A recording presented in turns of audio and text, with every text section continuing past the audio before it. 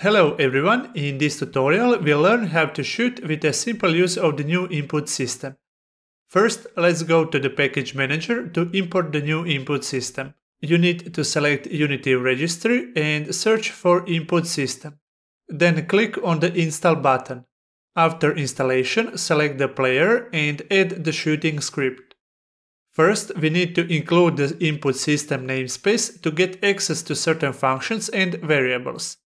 Then we need a public transform point from which we shoot, and we need a public GameObject prefab for a bullet.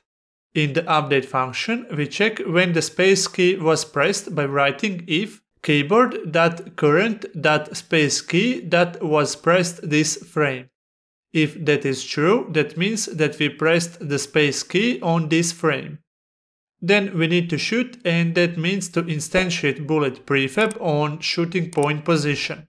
We don't change rotation, so write just transform.rotation. In Unity, select the player and create a child game object that we use as a shooting point position. So bullets will spawn from this point. Make sure you connect that with the shooting script. Just drag and drop it in the shooting point field. Then we need to create a bullet prefab. I will use triangle sprite, change size and color. Add rigid body 2D, set gravity to 0 and freeze rotation on Z-axis. Then we need any type of collider. I will choose polygon collider 2D. Use it as a trigger. Make a prefab.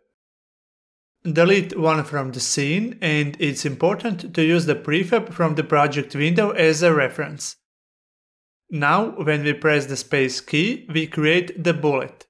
However, if I want to shoot to the left side, and if I flip the player by changing the scale to -1, we spawn the bullet in the wrong direction. The easy fix is to flip the player using rotation on Y-axis. That's why I will add another script to the player. Usually you flip the player in the script where you control movement, but this is a simple script that will just flip the player when I press the down arrow key. So in your script just use this transform.rotate function. Next, we need to add velocity to the bullet prefab. In the project window, select the bullet, open the prefab view, add one script.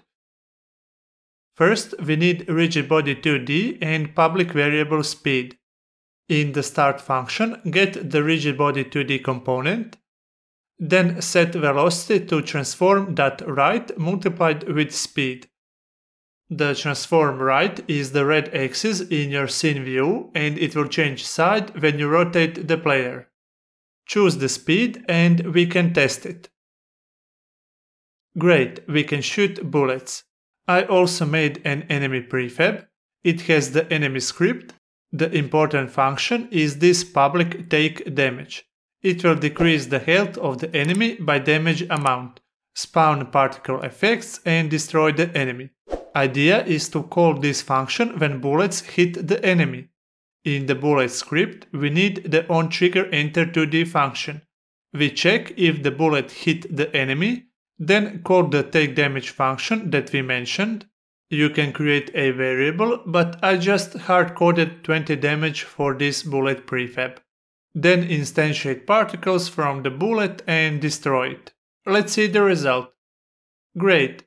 This is a simple shooting concept, an idea that you can upgrade and improve into more complex shooting systems. Thank you and see you in the next tutorial.